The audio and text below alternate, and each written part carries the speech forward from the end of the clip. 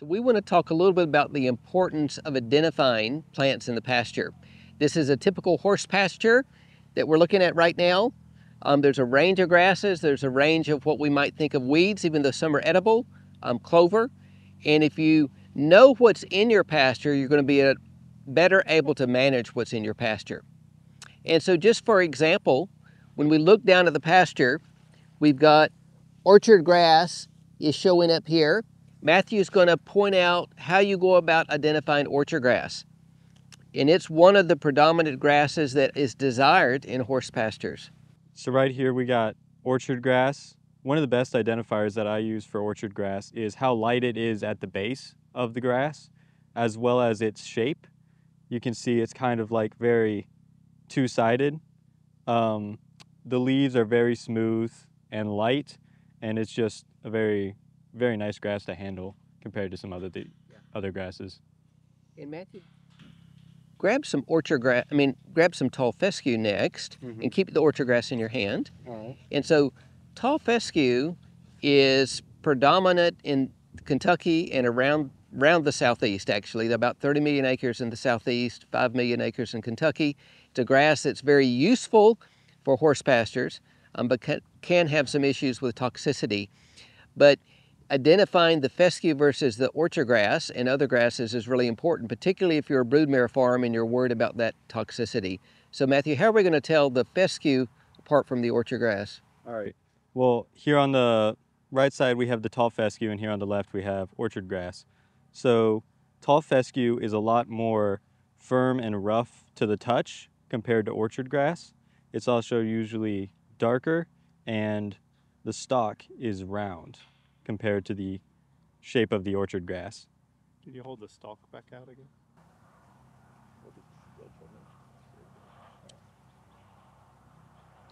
And the roughness of the leaf, just kind of show how they can feel the edge of the leaf, Matthew. So if you try to grab the leaf and pull down, it won't let me pull down because it's rigid, kind of like teeth almost. And the texture is very coarse on the blade itself, like kind of a denim pants-like texture is what we use generally. And it's a lot more dirty compared to orchard grass is one way to describe it, but yeah. So those two are predominant grasses in horse pastures in Kentucky. Almost any horse pasture is going to have tall fescue. In fact, I say horse pasture, cattle pasture the same way. Orchard grass does not survive as long. Fescue is going to kind of be there whatever. But orchard grass you're going to have to replant about every 4 to 5 years to keep it in a pasture. But most people say, what about bluegrass? I've had people come from Japan and Korea and other places and say, I want to see this bluegrass that I hear about, this bluegrass state. So Matthew, grab us a couple of bluegrass sprigs. So that is an important grass in Kentucky. And the main type of bluegrass is called Kentucky bluegrass. And it's desired in horse pastures, but it takes good management to maintain it in the horse pasture, because since it's very desirable and palatable for the animals, they will graze it very close.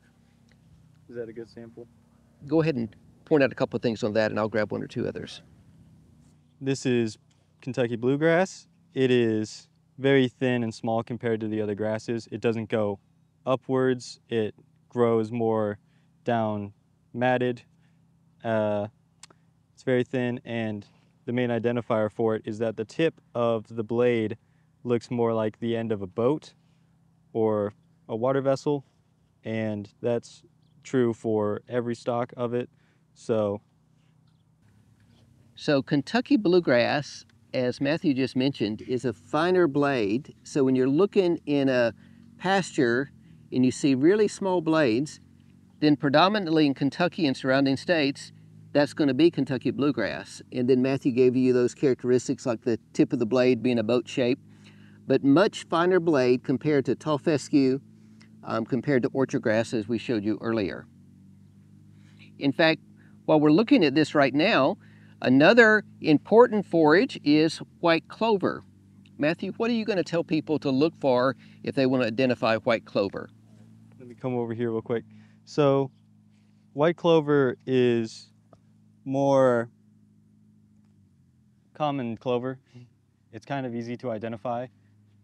The only trouble would be with red clover, but with white clover, the difference is that the flower is small and white, and there's generally a lot of these around white clover and in the field. So, but it's 3 leaves, and Unless it's your lucky day and you found a 4-leaf clover, that would be sometimes found with white clover. And white clover, the leaf and the stem is smooth. yeah. And with red clover, it's pubescent or hairy. So the stem and the leaf are smooth. And I'm not sure if there's even any red clover in this field, partly because under regular grazing or mowing, red clover doesn't survive. The other thing is on most horse farms, they don't want red clover because there's a syndrome called slobbers where there can be excessive salivation from eating red clover that can have a fungal disease. It's not a toxic problem, but it can be an issue. You didn't find a red clover, did you? Nope. Okay. So we'll also mention some of the predominant weeds. So orchard grass, tall fescue, Kentucky bluegrass are the predominant grasses that are growing in the cooler times of the year. Today we won't talk about the warm season grasses because that can get a lot more complicated. White clover is the predominant legume. It's making its own nitrogen, so you have free nitrogen in the pasture. But there are several weeds that are present in this field as well. One of the ones that you can probably see sticking up behind us is ragweed. So how would someone pick out ragweed, Matthew? You've got one there at your foot.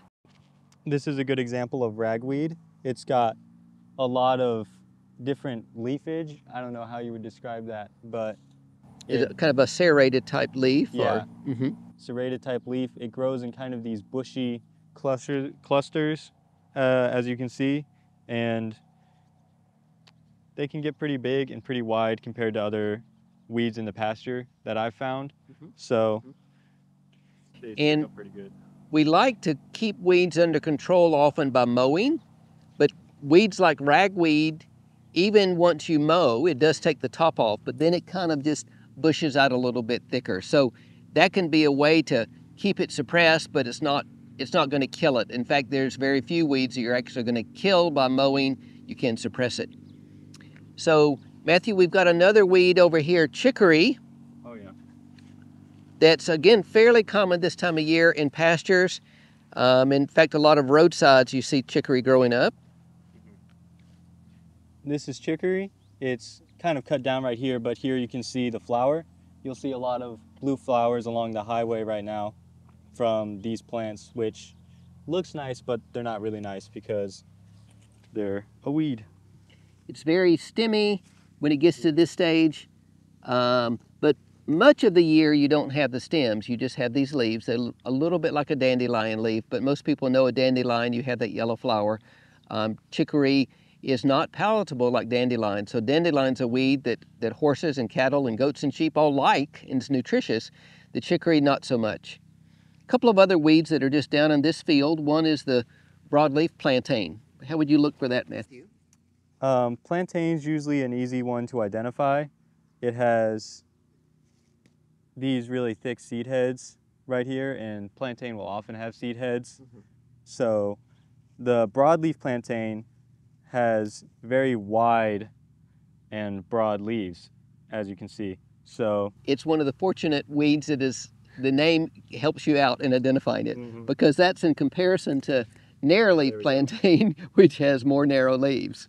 Yeah, I have too much grass in my hands. And both of these weeds are edible for horses and cattle. They don't tend to prefer them, but they're not a real problem. But they do take up ground, and they don't grow very tall. So in essence, they're taking up ground that you'd rather have more desirable forages like the orchard grass and bluegrass. So when there's a excessive amount of plantain, either broadleaf or narrowleaf, then that may require some weed control options you'd want to look at. So for today, those are the basic weeds. And we found a number of programs online like Pictured This or iNaturalist that are good for identifying from photos, but even just Google Images. If you click on that image, it will tell you, just like it can identify other things, it will tell you at least an idea of what the plants are there.